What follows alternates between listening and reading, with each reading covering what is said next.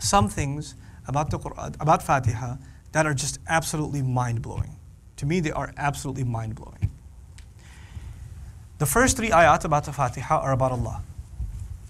The first 3, Alhamdulillahi Rabbil Alameen, Ar-Rahman Ar-Rahim, Maliki Yawmiddin, those 3 ayat are about who? Allah.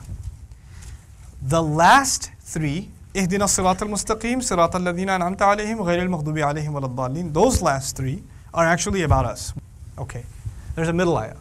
The middle ayah is what we want to give Allah and what we want from Allah. What we want to give Him is ourselves and slavery. What we want from Him is help. In other words, the first part of the Fatiha is about Allah. The middle part is between us and Allah. And the last part is about ourselves. Everything's totally balanced out. Allah, both of us, ourselves. Okay, so this is our relationship with Allah, perfectly balanced. Now, the first 3 statements were Alhamdulillahi Rabbil Alameen, Ar-Rahman Ar-Rahim, and what?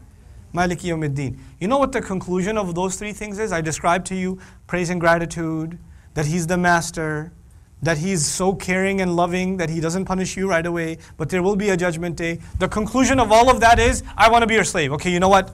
I'm ready. Sign me up. What's that conclusion in Arabic? How do you say that in Arabic? Iyaka na'budu. Okay. So the conclusion of the first part is Iyaka na'budu. What's the next part? Wa iyaka nasta'in. We're asking for your help. Notice, the rest of the Fatiha is simply us asking for help.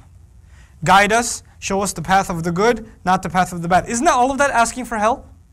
In other words, in Iyaka na'budu is the conclusion of part 1, and Iyaka nasta'in is the introduction to part 2. It's beautifully balanced. This is beautifully balanced.